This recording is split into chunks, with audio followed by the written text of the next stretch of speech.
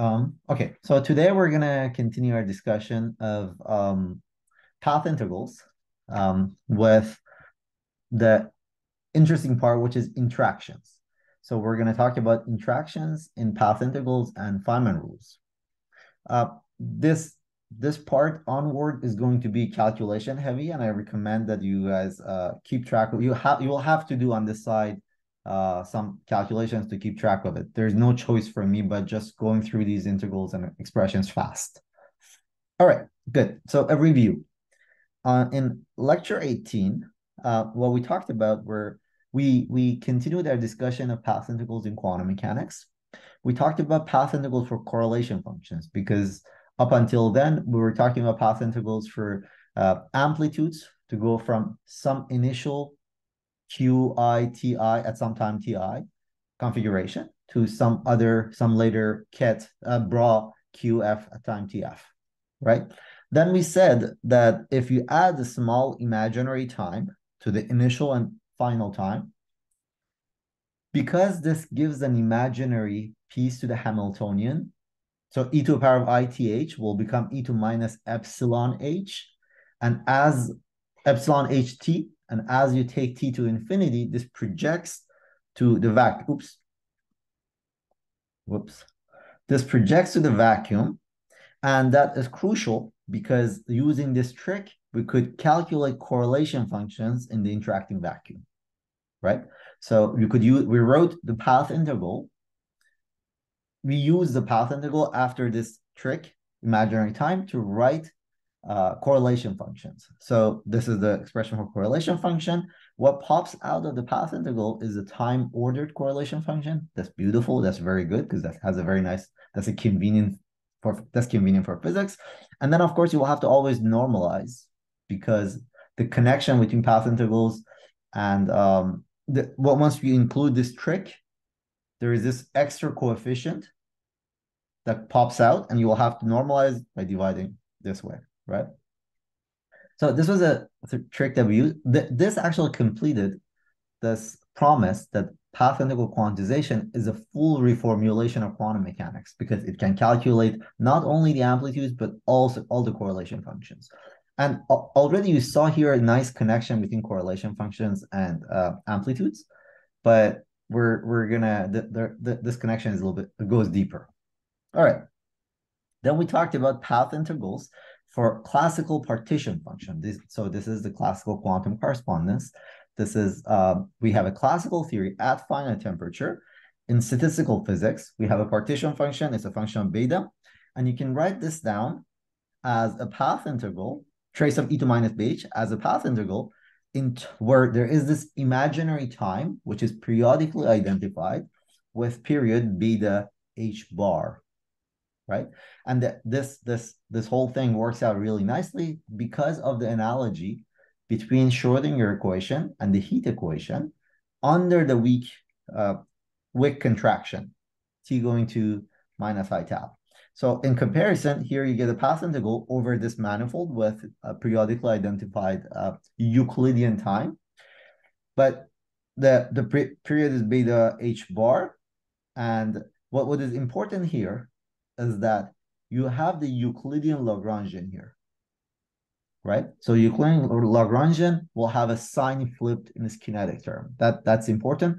That ensures the convergence of the path integral in a very, very nice way. All right. Then we talked about path integrals for scalar field theory. In going from quantum mechanics to QFT, in quantum mechanics, we have the Q hat and P hat, position and momentum operators, and they become the field operator and the momentum conjugate operator, conjugate to a field, right? So for the case of scalar field, hopefully you remember it was the conjugate momentum was del T phi. For the case of fermions, because they were first order, this was psi and this was psi Dagger, right? So that was sort of like an interesting thing that we had to, when we impose the canonical quantization anti-commutation relations, we'll have to write them down in terms of the anti-commutator psi and psi Dagger. All right, then we took the propagator and in quantum field theory and wrote it as a path integral. Of course, as usual, the path integral is a path integral on the phase space. So you're path integrating over field configurations on the phase space, right? And here's your integrand, and you have the boundary conditions, right? The initial boundary condition and the final boundary conditions. These are correspond to QI, the quantum field theory version of QI and QF. And then if the Hamiltonian is quadratic in the conjugate momentum, which we often assume it to be the case because we take our Lagrange interaction terms to be only a function of the field, and it's not it's the conjugate. So that's an assumption. It need not be true in some theories of interest, but if it is true, you could explicitly perform the Euclidean path, the path integral on the momentum variables as we did in quantum mechanics, and you obtain a path integral in real space on over only field configurations. Good. Any questions so far? All right. Then we introduce the concept of generating functional, which for path integral is in analogy with statistical physics. This is the real-time analog of the partition function. It's defined as, of course, it's a Lorentzian path integral. There's an I here, right? And then it's defined by shifting the action by introducing a source. So you couple the field to a source, and this source is like in the other case was like the role of that was so the job of this guy is to introduce a variable parameter here, right? In the case of finite temperature, this was not it was just a parameter, right? Here, what we were finding is that we make the space-time dependent. The thing that's really nice about this generating functional, of course, like any other generating functional, its raison d'etre, its reason for living, is that you take derivatives of it with respect to j and set the result, set j equals 0 at the end to calculate correlation functions. So why the reason we introduce this is that this generating functional in the free theory, we could write it down, solve it explicitly, very elegantly, and it's a super convenient way of calculating these things. So the free action is always convenient in path integral forms path integrals to write it in this form using just an integration by parts. Is this form clear? What I've done? It's just an integration by parts to turn del mu phi to flip one of the del mu's, put one of the del mu's in the middle, right? And then this is like equations of motion looking.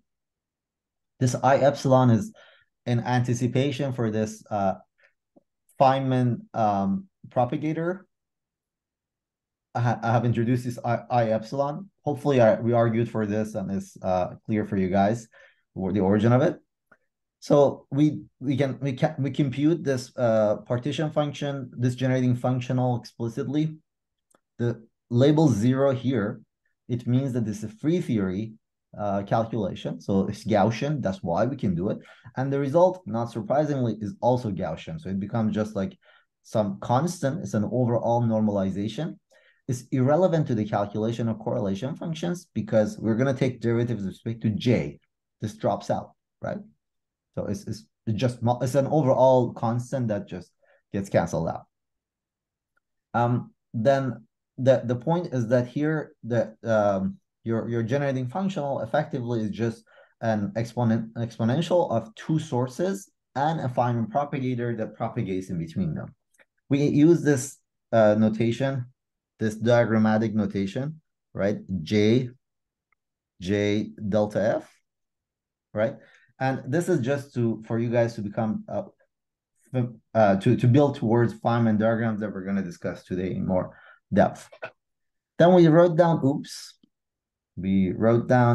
the endpoint correlation functions, time ordered ones, of course, as nth derivatives of the partition function. So over there, I think on my slides I had one expression that I didn't explain. When we're writing some of the expressions, I just put this up here and wrote it as log. So I didn't explain that that if you put this up here, that gives you the connected correlation function. So just to make sure that I'm not confusing you guys at all, this is the definition we're going to be working with, and I'm going to define the connected correlator later in this lecture, right? So this is the expression we're going to be working with, and then I'll define the connected correlator. Good. Then we talked about the free theory correlators. The two-point function, just by taking two derivatives of this explicit expression, is found to be just a Feynman propagator, right? Oh, oops. Here, there are no, the two-point function is just this, because I'm setting all the, so then for the four-point function, we found three terms, which have to do with three possible contractions of 1, 2, 3, 4, 1, 2, 3, 4, 1, 2, 3, 4. And then we saw that all the odd point functions are 0, right? It's just a result of the fact that if you have a Gaussian, which is j squared, you take a derivative, an odd number of derivatives, and then the resulting, all the resulting terms that you generate will have an odd number, will have j's in them. Therefore, once you set j equals 0, it will kill everything. Then we said that there's an operative version of this fact, using the fact that your full part generating functional is Gaussian, and this is called Wick's theorem. So the time-ordered operator as an operator could be written in terms of the normal ordered. Recall what the normal ordered was. Normal order is when all the A's are all the annihilation operators to the right of the creation operators. And, like this is just a straightforward thing that actually I will include in a homework. Yeah. Okay. Any questions? So this is a review of the last lecture to just orient ourselves where we stand with our discussion of path intervals.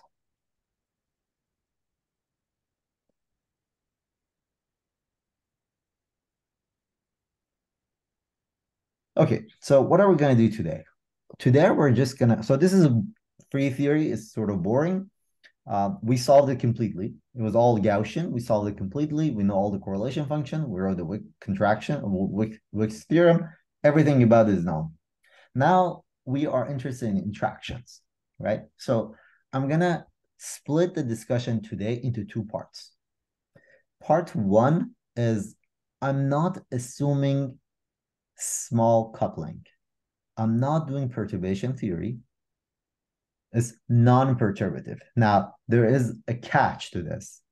Then there is a second part where I'm actually going to do perturbation theory.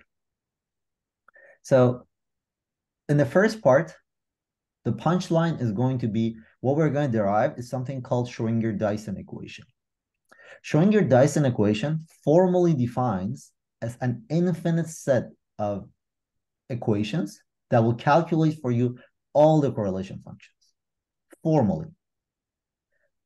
It's impossible to solve this. As a matter of fact, mathematically, these equations are a little bit ill-posed because they involve all sorts of divergent terms. But the point about Schrödinger-Dyson is that it is really help if you grasp it. It really helps you orient yourself in perturbation theory. So that's why I'm going to go through most discussions of quantum field theory at this level, skip Schrödinger-Dyson. But what's very nice about Schrödinger-Dyson is that you see the notion of equations of motion come into play. And it also helps you later on understand what it means to talk about quantizing the theory on different backgrounds. So we're going to go through this discussion quickly, and then turn on perturbation theory and do the perturbation theory. But I want you guys to have seen Schrödinger-Dyson. Let me just, before even jumping into Schrödinger-Dyson, remind you what where the starting point is. The starting point of Schrödinger-Dyson is this discussion we had in earlier in path integrals two lectures ago, when we said in classical physics, equations of motions are extremization of the action. So del S, del phi is equal to 0. Then we discussed this del S, del phi is an operator in quantum mechanics and it's non-zero, right? So we multiply the operator by some F, and then we showed that once we put this inside expectation values, right, it picks up derivatives of F with respect to phi. So that is going to be the core idea behind Schrödinger-Dyson. And if you recall, the derivation of that relied on the fact that in the path integral, field is a dummy variable. You integrate over it. So you could arbitrarily redefine your integration parameter field. That's a deep concept in physics. We're going to do that when we do renormalization. So this Schrödinger-Dyson will help you understand formally how renormalization works. It will help you organize your mind. Like when you're discussing perturbation theory, they're very formal equations, but they're super useful. The key idea, I repeat, is the fact that if you have integral of d of x, f of x, a reparameterization of x is just x is a dummy variable. You can reparameterize it, perform the integral using different variable. In a path integral, fields variables are also dummy variables because you're path integrating over them. So you could arbitrarily redefine them. Now, these redefinitions of the field variables are the origin of a lot of funky things in physics, such as dualities, blah, blah, blah. All right. So enough abstract talk. So here's a generating functional. And using the rules that we've been discussing so far, I said that we could write this down in terms of the path integral, right? So here's the path integral over phi. Here is the free theory action. And today we're gonna stick to scalar field, right? Scalar field.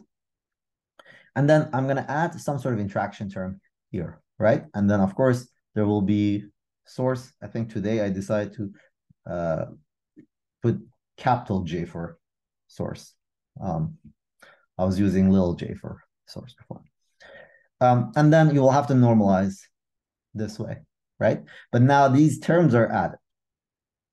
Is this familiar? This is just a definition, right? Okay.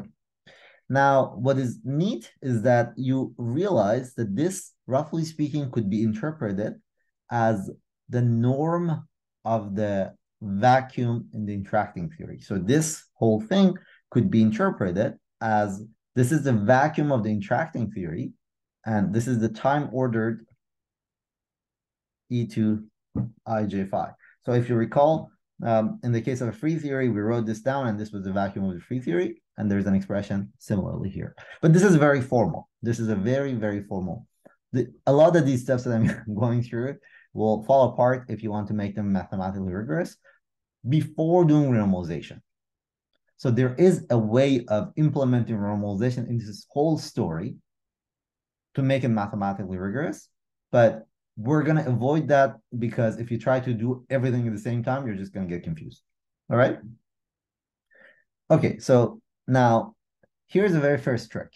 Recall the use of this generating functional was that if you took derivatives with respect to j and set j equals 0, it would give you correlation functions. So I can think of this zj, I can, in my head, formally expand this in a power series in j, and the coefficient of the mth power is just the correlation function.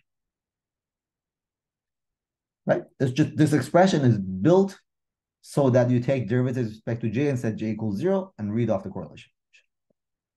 This is a very formal expression. I'm not saying anything about the convergence of this sum. It's a very formal thing. But intuitively, if you want to think about it, this says that this guy properly normalized. So here I'm going to be a little bit sloppy with normalization. This generating functional, there's a piece that's 1. There's a piece that is the 1-point function attached to a source. There's a piece that's 2-point function attached to 2 sources. There's a piece that's 3-point function attached to 3 sources plus blah, blah, blah. I'm suppressing all the commutatorial factor, like 1/2 factorial or 1/3 factorial, blah, blah, blah. All right. So this is a cartoon to think about what we're trying to calculate. Now, here comes the Schrödinger-Dyson equation. This is the key idea we started with. We, inside the path integral, we put del S del phi, and then we completed this del S del phi. We wrote this as del S del phi of Fs minus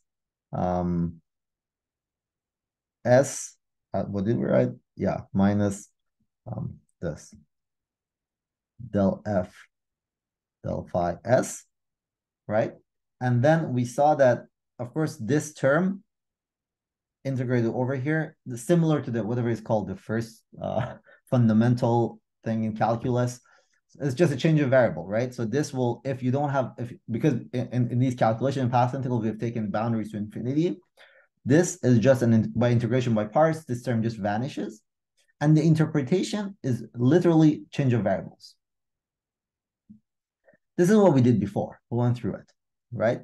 So as an example, choose your f of phi to be e to the power of I j x phi x because you're anticipating this expression, right? Okay, so what do we find? Well, this is the expression we find. Integral of e to the power of I s phi. This is the full interacting action, okay?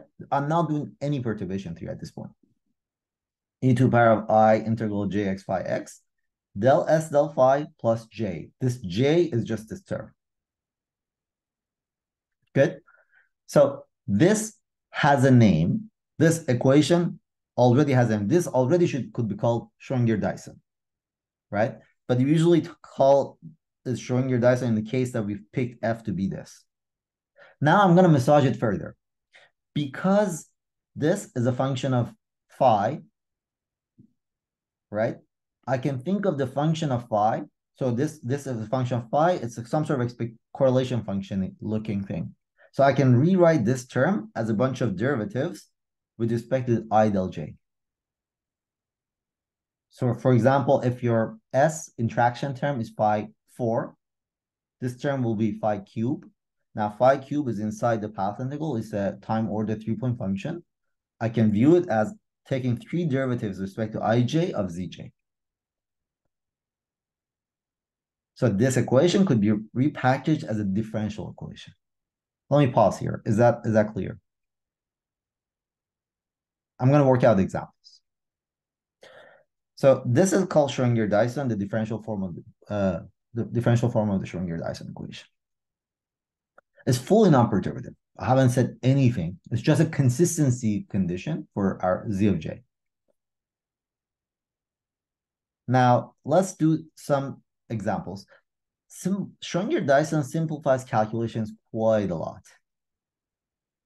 Here's an example. Take the free action, the utilitarian action to have a free part plus some sort of interaction bit, right? So this is something you're going to go through in a homework problem, but you basically derive this. You basically derive this, and you go from here to here, and you obtain this equation. So del s del phi, there will be a term which is this, right? So once you take del s del phi, you're going to pick this term.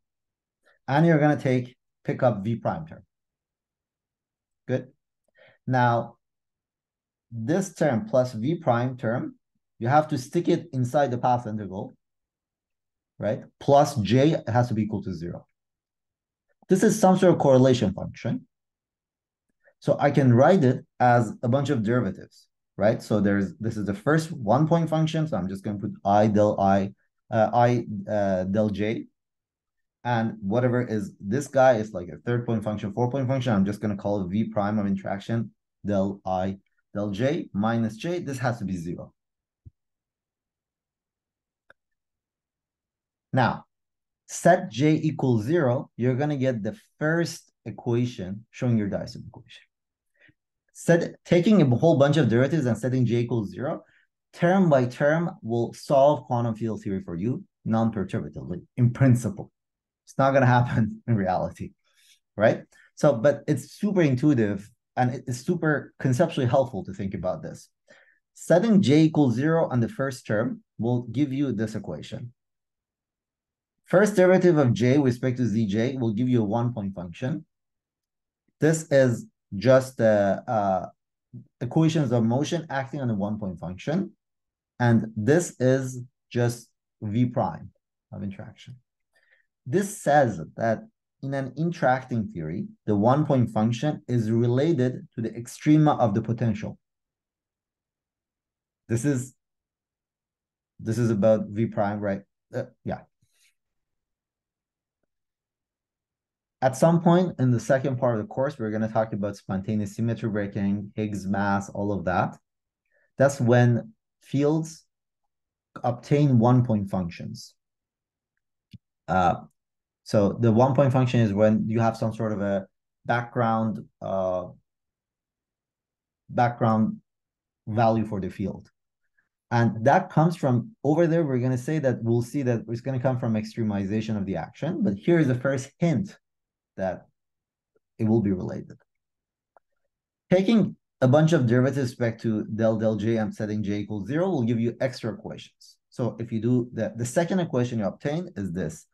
The differential equation is the equation Klein-Gordon operator acting on the propagator 2-point function plus time order phi v prime is equal to this.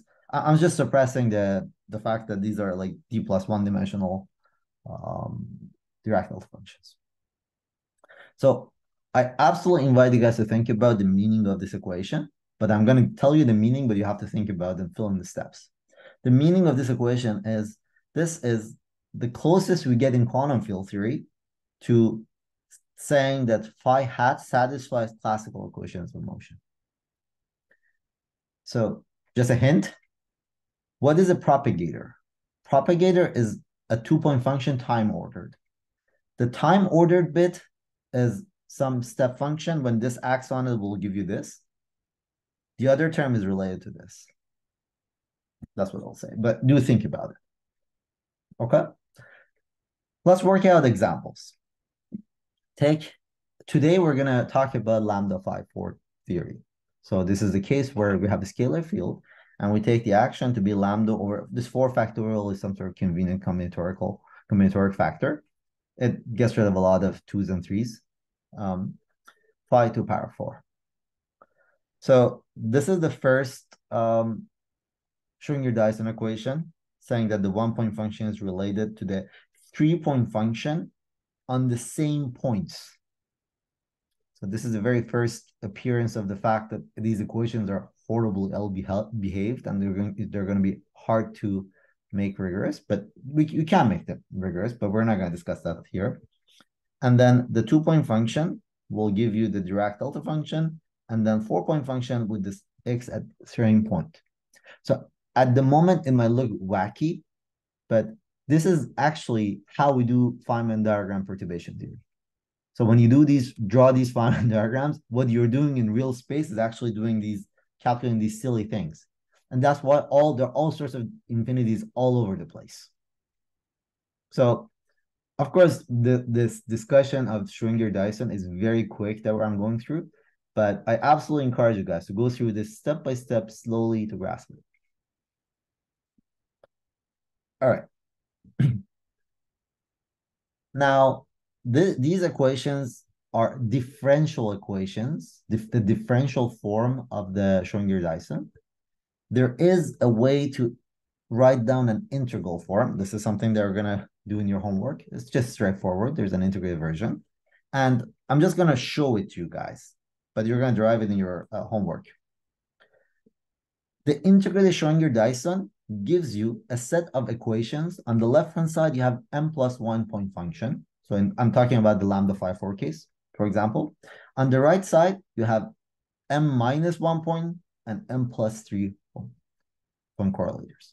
So these are equations that will hierarchically relate all the higher point functions to lower point functions.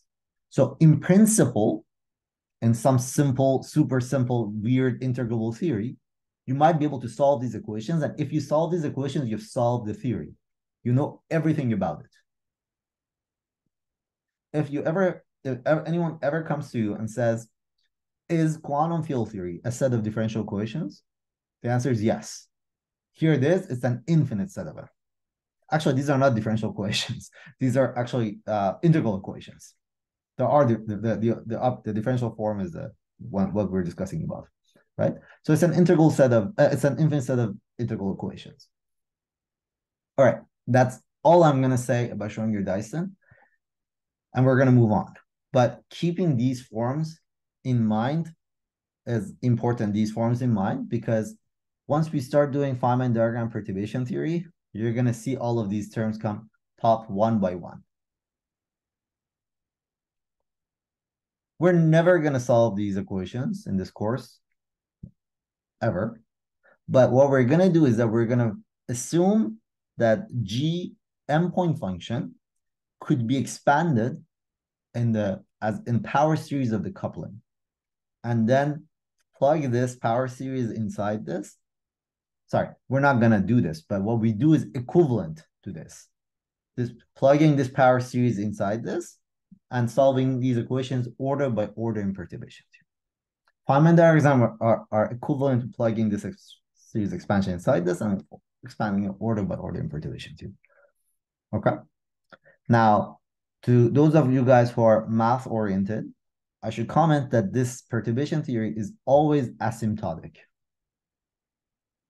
This is an asymptotic perturbation theory, which means that it's only as you go to higher, it's not convergent. As you go to higher and higher terms, there is an order of P where instead of it converging, it starts growing and going back up.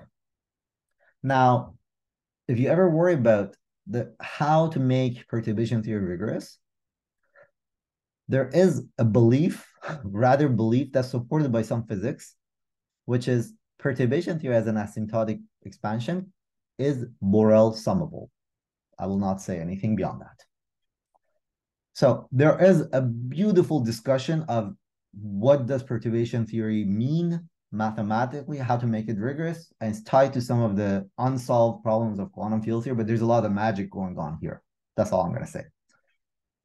Any questions before we actually do come back to Earth and do perturbative calculations?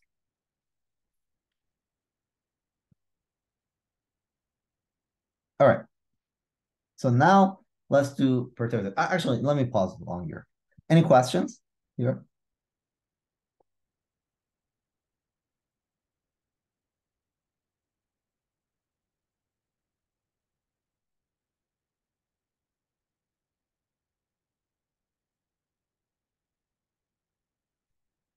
Everything I said here is true about path integrals.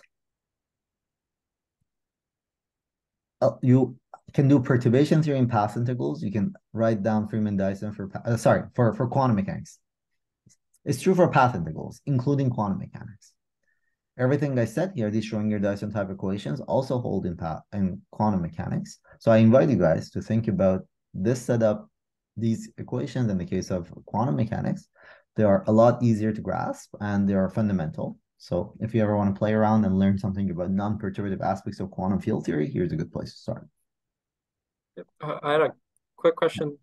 When we talk about these perturbative expansions diverging, because in like regular quantum mechanic perturbation theory, you can also get perturbative expansions diverging, like the I think it's the Stark effect, I think, diverges, but that's because the bound state you're calculating isn't actually bound, it's just a pseudo-bound resonance. Is there like any kind of similar It's interpretation? literally that here. Okay. It's literally that. So you get an asymptotic convergent series because you're expanding around the false vacuum.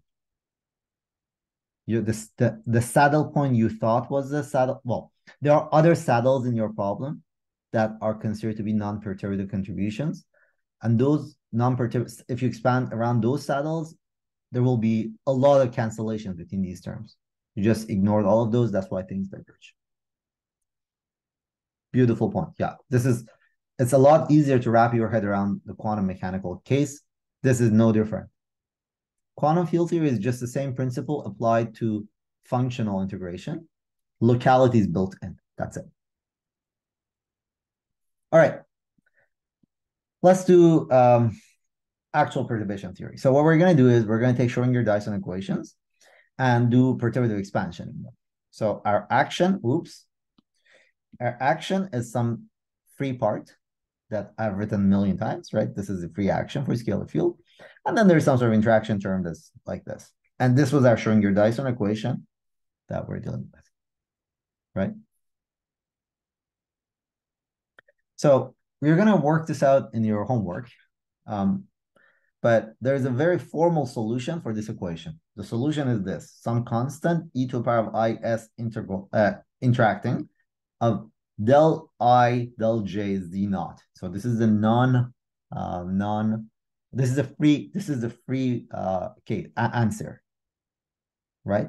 So this expression relates the generating function of the interacting theory to the generating function of the free theory. Now, we worked out explicitly the generating function of the free theory in the last lecture. So here, formally, I just wrote down a beautiful expression for you that will be the basis of perturbation theory, Feynman diagram of perturbation theory. So the connection between what we're just discussing earlier now and perturbation theory is all about this, right? So you write the generating functional in terms of the generating function of the free theory acted upon by this. This formally solves this equation. All right. That's something we're going to check in your homework.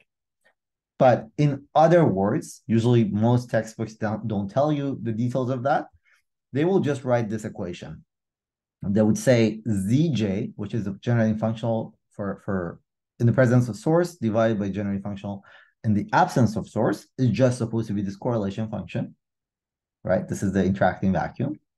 Now, you can expand this in terms of you can write it in terms of the free vacuum by taking e to minus I integral v phi out. Let me pause here and ask for questions because this step follows from this equation. You haven't worked it out. Let's stare at this and see if this makes sense to you guys.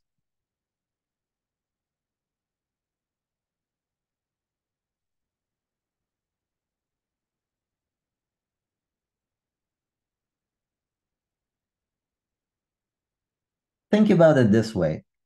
This is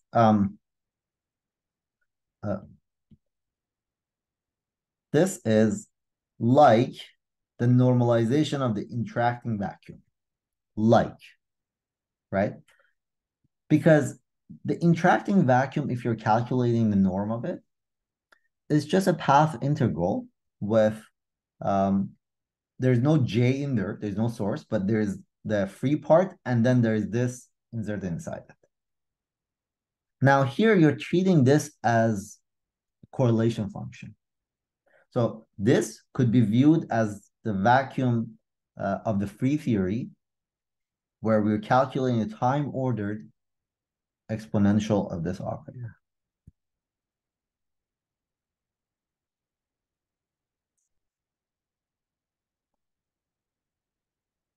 In your homework, you're going to go through examples where, well, you're going to work out the path integral that will make this principle clear.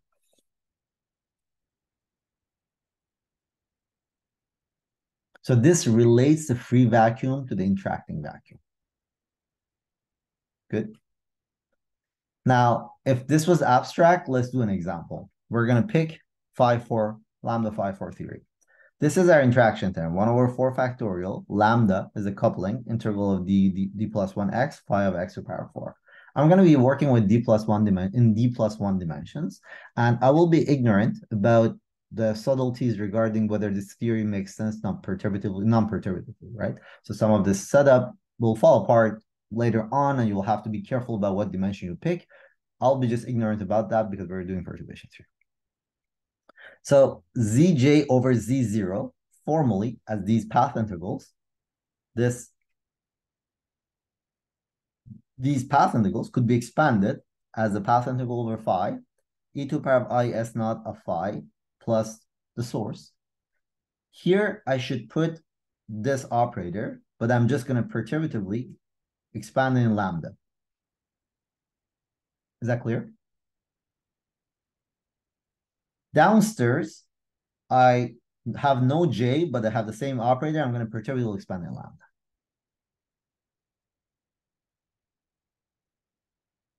Is that good? Now, it's helpful. What is the first term? The first term is just z naught of j. The first term here is z naught of 0. So I can just take it out. So I can write this z naught of j, z naught of 0, 1 minus I lambda over 4 factorial. This expression, which is what was on the top divided by z naught of j. This expression, which was what on the top divided by z naught of 0. I just factor these out. Good. Now, what I have is a function is 1 plus a function that's expanded around 1 order by order in some small lambda, divided by another function that's been expanded order by order in lambda. So if I want to expand the whole thing in lambda, this term is whatever it is. This in the downstairs, the expansion of 1 over 1 minus lambda is 1 plus lambda, right? Is that clear? What I'm saying is this: 1 minus lambda a over minus lambda b expanded to lambda is plus lambda b plus order lambda squared, right? That's all I'm doing. So here is the term up here, and the term from down here comes up like this. The sign is positive. There's minus here, there's minus here. There's a relative sign between the two, so there's a relative sign between the two, right? So this term came from the expansion of the denominator. Good. I'm going to call this term 1 and this term 2. What is this term? This is a 4-point function in the presence of sources of the free theory. Good. So I'm going to write it this way. This is the free one. What is this term? This is the 4-point function in the absence of sources of the free theory. So I'm going to write it this way. So I wrote everything in the first order expansion in lambda in terms of the free partition generating functional. And in the last lecture, we worked out the free generating functional explicitly. So these expressions are explicit, and we're just going to expand them. Is that good? So here, I'm going to try to do it as slowly as possible. And you're going to do this in your homework. But let's keep track of terms, okay? This is the essence that what we're going to do now repeats all over the place in perturbation theory. So it's good to get it once. We're going to go focus on the first term. So what I'm going to say is something you could check explicitly by just exhaustive calculation. Just expand everything and then see cancellations. But I'm going to tell you what kind of cancellations happen. And I'm just going to focus on the first term. And that would suffice for the point I'll try to make. Let's take the first term. The first term will have 3 contributions in there. So this is going from this to this as perhaps 3-4 lines, but you could convince yourself is the case. There will be a part to this. There are 3 contributions to this. There is a term that's delta f of xx, no j's in there. There is a term that has 2 j's, and there's a term that has 4 j's. Diagrammatically, it looks like this. So let's call this point x. And what you have is delta of x to x. Remember what delta of f was? It was a propagator between x and y, right? So if I have delta of x and x, it's this. And because I have delta of x and x squared, I'm going to draw it this way. The next term has 2 insertion of j's. Here are the 2 j's. There is a delta of fxx. Here it is. And the j's and the z's are connected using Feynman propagators. Good. The next term is just 4 insertion of j's connected to some x. This is the point x. Good. This is, I claim, the very first term. You're going to work it out in your homework, but that's just the content of the first term. Now, think about this term. This term will have to drop out of the calculation. Does anyone know why? Why does this term have to drop? Because it's independent of j. The function we're looking at, we're dividing it for the same function evaluated at j equals 0. If there's a term that's independent of j, must drop. This term will be canceled from a term in the expansion of this. You could check that explicitly. You will check that explicitly in your homework. Good. So this is irrelevant to my calculation. And I can also physically argue for that. This term is independent of j. Why do I want a generating functional? Because I want to take derivatives with respect to j to get my correlation function. So this is just unphysical.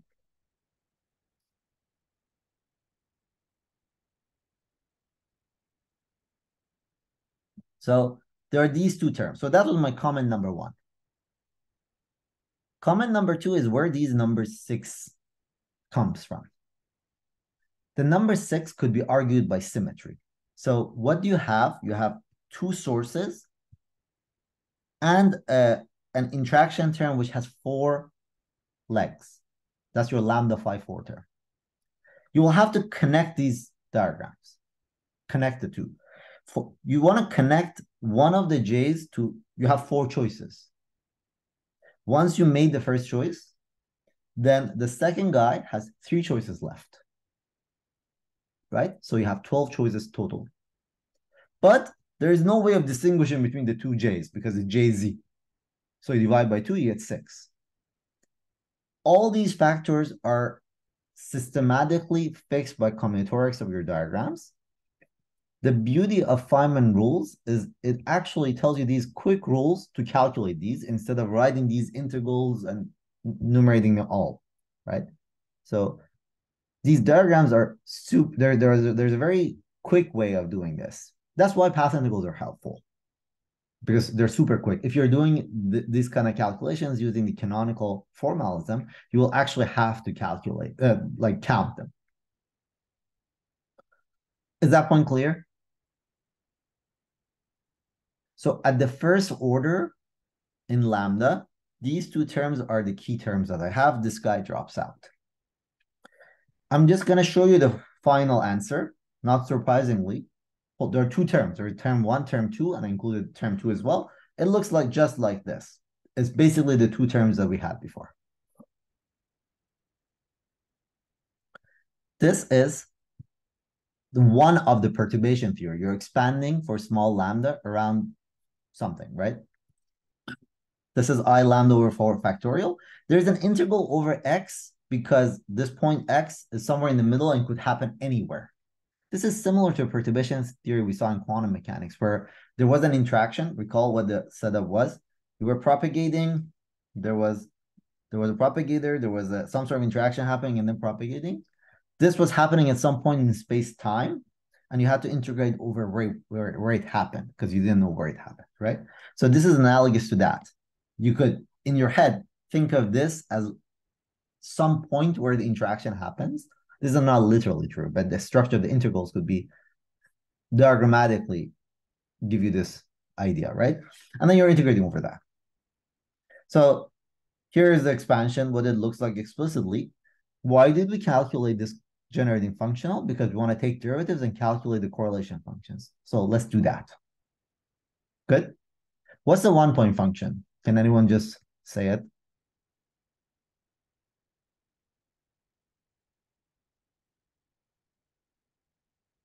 The 1-point function is 0. This term has j squared. This term has j4. If you take a derivative of j squared, you get j. You have to set j equals 0. Drops out. This one has j3. Drops out. Good. Now you can already see why I picked phi 4 theory and not phi other interaction terms. But anyway, what's next? 2-point function.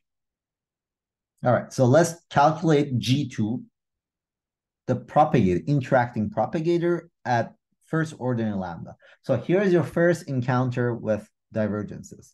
Previously had an encounter with divergences in the vacuum energy, and I said, oh, you shift the vacuum energy, it's all good, right? But I said that there's some sort of principle regarding renormalization, blah, blah, blah. This is the second time it hits you, but we're going to go through it. So you need to take two derivatives of the generating function and set j equals 0.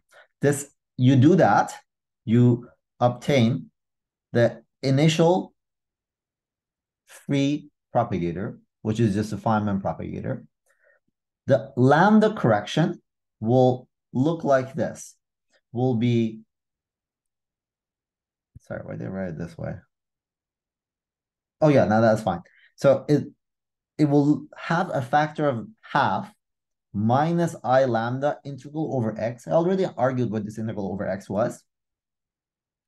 I del f, I del f, I del f, x, x, x, y, x, z. I'm just giving you the result of the derivatives. So diagrammatically, what this looks like is this. So this first term, we're interpreting as free propagator. So y to z, there's the Feynman propagator. The first order term is as you propagate at some point x, some interaction happens. But there are 4 legs. So this has to connect a loop. Right? This is the form of it. Now, here are the Feynman rules. Every time you have a diagram interaction, there's a factor of minus I lambda, of course, right? Every time you have a propagator, there is a factor of I delta f. So 1, 2, 3, 3 propagators, y to x, x to z, x to x, right? All 3 of them. And here variable x is on fixed because you have a function of y and z alone, so you have to integrate it.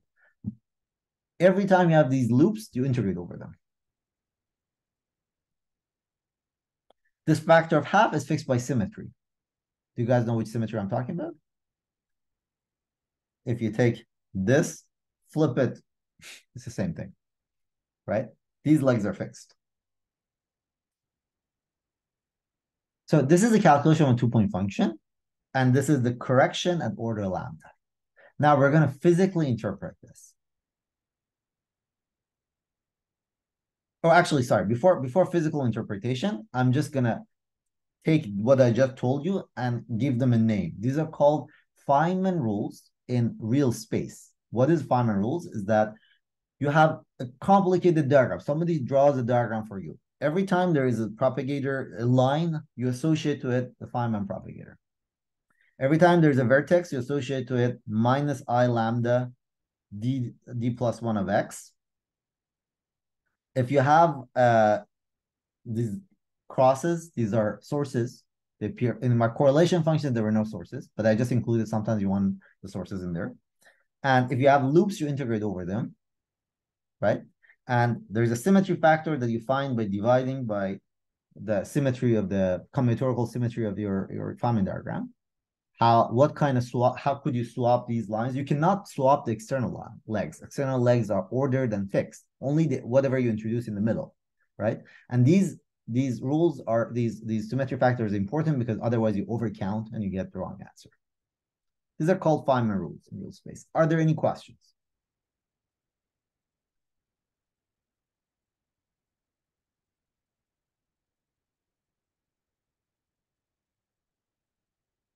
So now let's look at the correlation function in Fourier space, because if you recall, the form of the Feynman propagator was easier in Fourier space. It was just I over p squared, and there was a pole of the 2-point function in the Fourier space, which was the mass. We're going to interpret this new G2, the interacting propagator, physically. So the correlation function is the free propagator plus this interaction term and the order correction at the order lambda squared. Let's pick this guy. If you expand this in Fourier space, I'm just gonna write it in Fourier expansion. It's minus I lambda, I delta f of 0. That has to do with the fact that you had delta f of xx, an integral over this guy, e to minus I k y minus c. These are just like d plus 1 inner products, right? K mu. I'm just suppressing the index mu to make it prettier. This is what this term correction looks like. If the Fourier transform is quick, you're going to do it at home and you will see how this works. But the first term plus the second term in Fourier space looks like this. E to the power of I, this integral, right? E to the power of I kx. This is the free propagator we saw earlier. There is a Feynman I epsilon prescription. So there is 1 plus a correction. The correction is I over the propagator again, multiplied by delta f of 0. Right? It's just the fact that delta f of 0 is here, and this is to the power of 2, right? One of them I just factored out as a free propagator. I'm looking at the correction. Good? So this is algebra at this point that anyone can follow, but I'm going to interpret it. Now, at the order lambda, I can rewrite this expression in a cute way. I can rewrite this expression as a shift in m squared.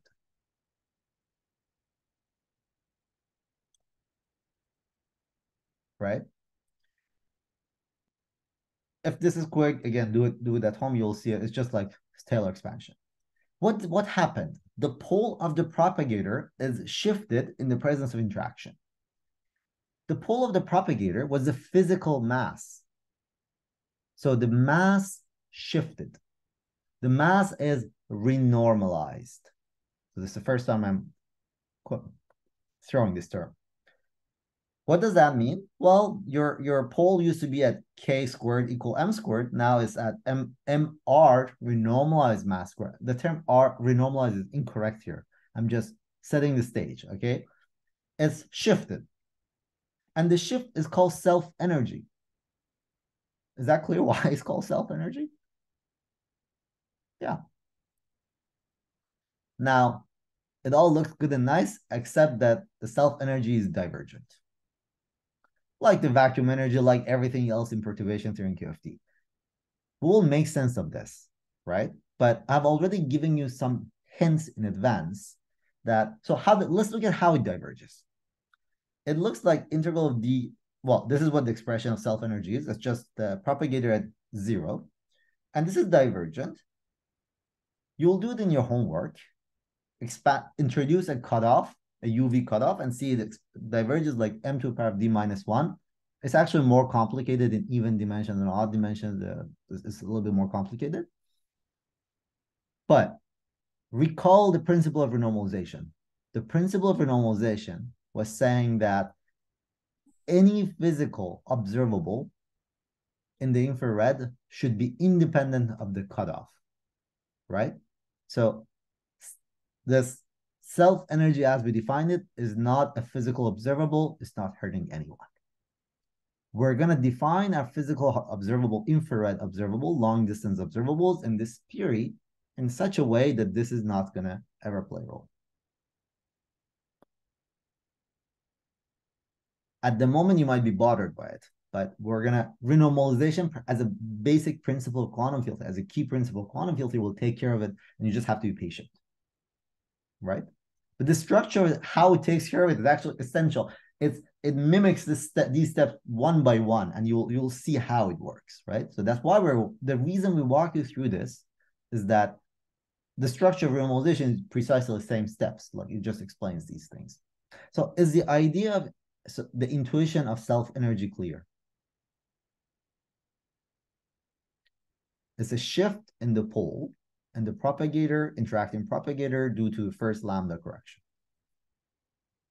Good. Any questions?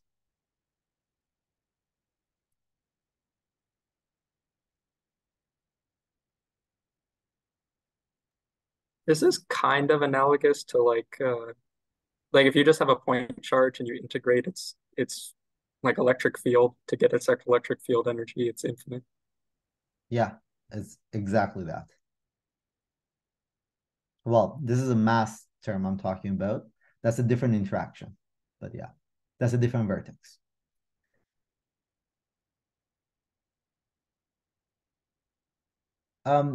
There is one thing I should say, that this all along I've been talking QFT, but this self-energy, these type of calculations appear in quantum mechanics as well. These are just very passive integral concepts. And there is a notion of self-energy. Every time you find yourself confused, work out 0 + 1 dimensional QFT. Simple examples of it. You can set up perturbation theory. These steps all exist. And renormalization is actually also a sensible thing and useful thing in quantum mechanics as well. We just never teach it. All right. But hopefully it's clear that the structure of the integrals make the divergence horrible in higher dimensions, right? So lower dimensions are better behaved. All right. In the interest of time, I'm just going to keep pushing, but we don't have to get to the end of this now. So let's go to the, actually, let me pause. I think, any questions about G2, about the interacting propagator at order lambda? What I've planned for the rest of the lecture is 4-point function, G4 at the order lambda, and then G2, 2-point function at order lambda squared, and then Feynman rules in momentum space. We're going to see how far we're going to make it. So does the fact that the cutoff goes to m to the d+1 mean that like in 1 + 1 dimensional we don't have this problem, or is there some caveat that I'm missing? Let me not get into it. Let me just not get into it. All right. Just look up self-energy on Wikipedia or some like basic text. There's like a lot of text on this. Now, to calculate the 4-point function, interacting 4-point function, you have to take 4 derivatives of the generating function of the interacting theory and set j equals 0. Now, what happens? I'm telling you in advance, you can work it out, and it's neat. You will work it out, and it's neat. Is that, recall the free theory setup? You had the Feynman propagator, and your 4-point function was just these 3 weak contractions. Now your 2-point function has changed, is renormalized, has a self-energy. So, but you still discover the same structure, right? G2, an interacting particle with a new mass propagating here, here, here, here, and here, and here. You discover the exact same terms. If this was the whole story, the effect of the interaction was just shifting the mass, and the theory was still Gaussian and boring. But that's not the whole story. Importantly, there's a brand new term as G4, connected part. So these diagrams are called disconnected for clear reasons, because they are disconnected, right? But this diagram is called connected. The new physics, the interacting physics, is in the connected diagram. These are the content of the interactions, because the rest is just like shifting the parameters of the theory. You start with the Lagrangian with some m naught and lambda naught and whatever. Now, if you discover that, oh, everything is Gaussian at the end of the day, but you just have to start with different lambda, then that would have been simple. But this is where the interaction content is. Now, I'm telling you a trick that you will read about and learn about in your homework that directly gives you the connected diagrams. The trick is what I just like in a sloppy way said in the last lecture. Instead of taking derivatives of z with respect to j, you take derivatives of this guy, of ln minus I ln of z, and with respect to j. The analogy with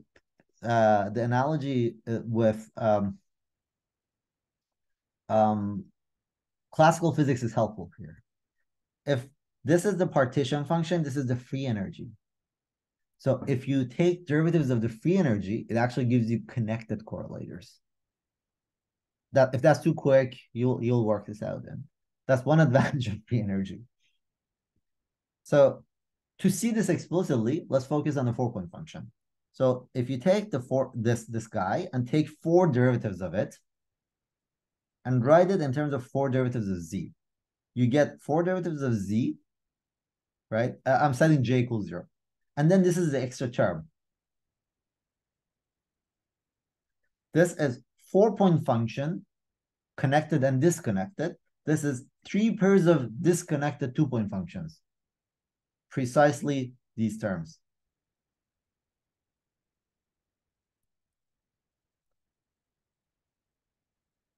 This is another beautiful thing about these path integral expressions. But so you could directly get this guy, the connected part. What is this again? It's a 4-point function that's time ordered minus the 2-point functions, the time ordered. These are interacting theory things and removed, right? So pairwise contract them and remove them.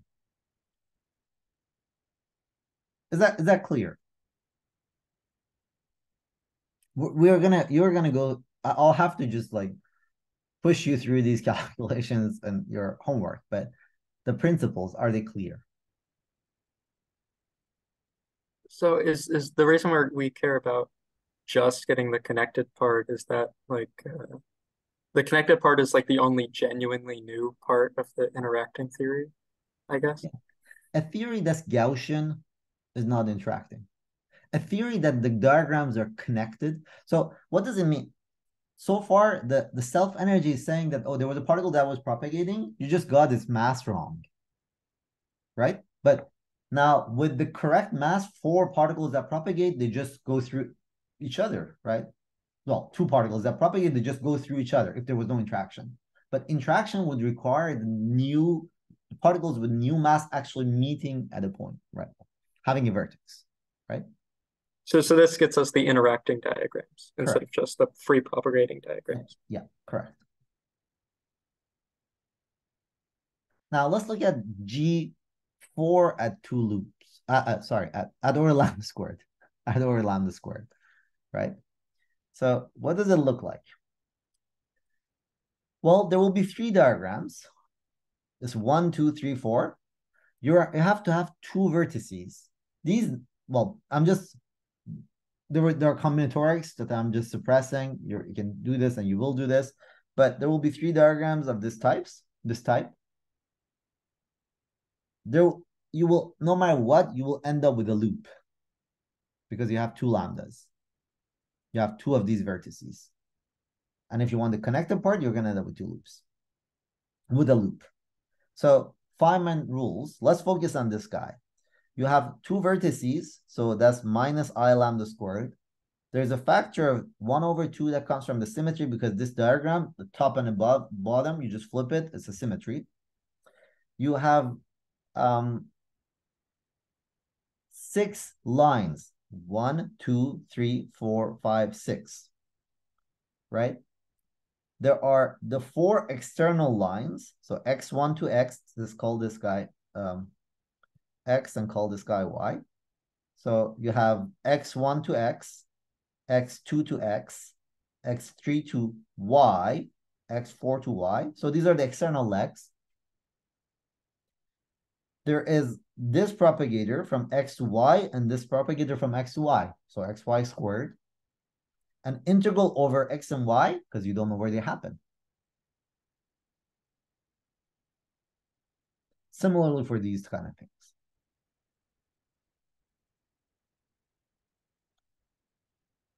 Now, if you take this expression and expand it in Fourier space, you're going to do that in homework, you find the following thing.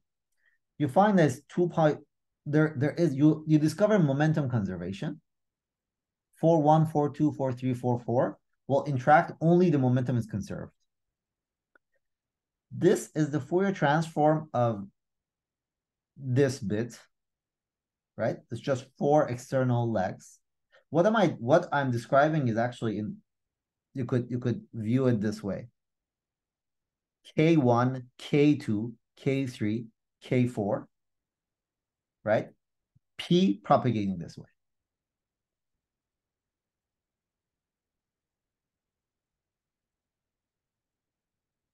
Good.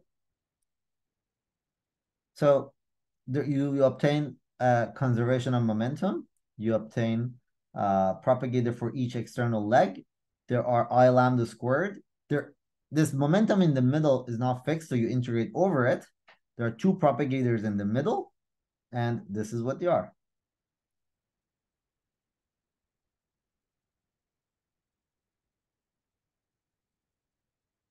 So just to be clear, this propagator is propagating with P.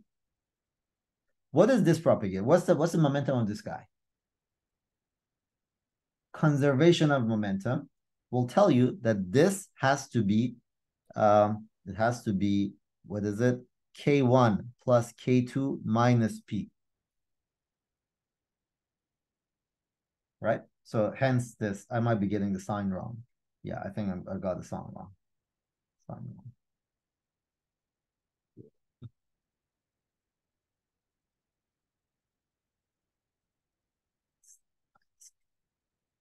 Right? So on each vertex, there's momentum conservation. There's overall momentum conservation.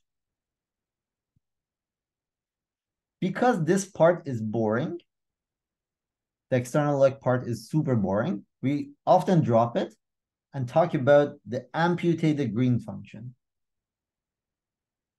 That's just terminology, in case you care about it. Good. Any questions about this? So what you find is using Fourier transform, you find Feynman rules in momentum space. What are they? Every time four momenta meet at a point, at a vertex, an interaction vertex, there is momentum conservation, there is minus I lambda because of the interaction, and that's all that there is. That's why in momentum space, everything is simple, right? Propagator is just the propagator, 1 over p squared plus I epsilon, right? If you have internal legs, because they're not fixed, you have to integrate over the momenta. That's where all the divergences come from, right? Momenta that just arbitrary, they exist at arbitrary high energies. Similar for energy, vacuum energy, right? That we had arbitrary high moment, large momentum modes that had to do with the fact that the field is like continuous. And then there's symmetry factor that you will get used to the symmetry factor, how it comes in by working examples. So in summary, what we did today was first we considered interaction terms and wrote an exact equation for the generating function of the interacting theory that we call the Schrödinger-Dyson equation. So this is the generating function of the interacting theory. This is a differential equation we'll have to satisfy. And then we said that if there is an integrated form of this, which will write a formal but exact set of equations for correlation functions relating them all together. For example, in the case of lambda phi 4, this is just a set of expressions you find for correlators. Super formal. Now, we took these equations and expanded them in perturbation theory of small lambda, and we discovered Feynman rules. In momentum space, they're expressed very elegantly. I repeat, when 4 points meet in a lambda phi 4 theory, there's a vertex for 4-point meeting, right? It's just momentum conservation and the coupling. Propagator is just a standard propagator, 1 over p squared plus I epsilon, minus m, there's mass, right? Internal legs are integrated over, and there's always a symmetry factor. This is the end of this lecture. Are there any questions?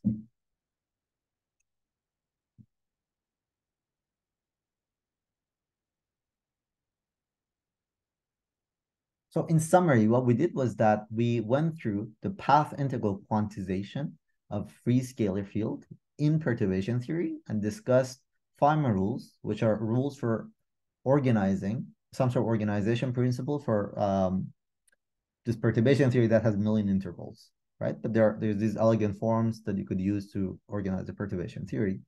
In the next lecture, we're gonna do a similar thing for fermions, for spinors. But this is the end of our discussion of scalar field. So if there are any questions about quantization of scalar field perturbatively, ignoring the issue of divergences, it's the right moment. Divergences is going to be the next part of the course, before this November, December, and we're going to get to it. We're going to discuss it. Any questions? So yeah, just to check, like the way we would actually measure these things is like they will relate somehow to like cross sections, right? And scattering, like S matrices. Correct. Is it like could I interpret like G4 as quite literally like two particles coming in with two momenta and scattering to another Not two momenta, quite. or not Not really? quite. Okay. So the relation between the scatter S matrix and correlation functions is something that's called the LSC formula. So we're going to go through that, right? So the claim is that correlation functions know everything about the theory. So does the S matrix in flat space. They are analytically connected to each other.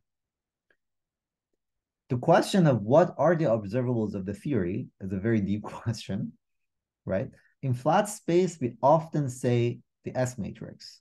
In vacuum, if you're not in vacuum, you don't have an S matrix, so correlation functions are all you've got. Is it clear what when you're not in vacuum, you might not have a S matrix, like finite temperature? Is it clear why? Yeah, because you don't have the initial and final Correct. spaces, You right? can't turn Yeah. off you can't adiabatically turn it off. Yeah. That's all. Okay, thank you. Any other questions? So I will post a poll for Fridays. We'll pick 2 Fridays, and November 20th, I believe, is we won't have class. So we'll pick 2 Fridays to make up for these. Thank you so much, guys. Thank Have a you. nice day. Bye.